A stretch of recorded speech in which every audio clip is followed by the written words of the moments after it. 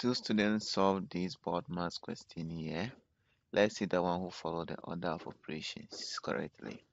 So there's no parenthesis, there's no exponent. We have division, multiplication, addition, and subtraction.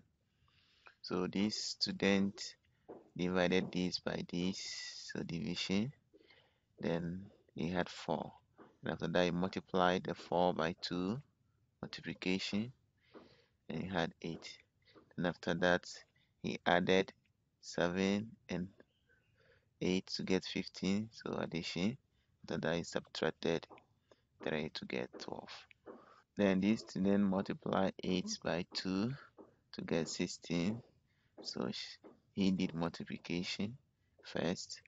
Then after that, he added 7 and 32, did addition.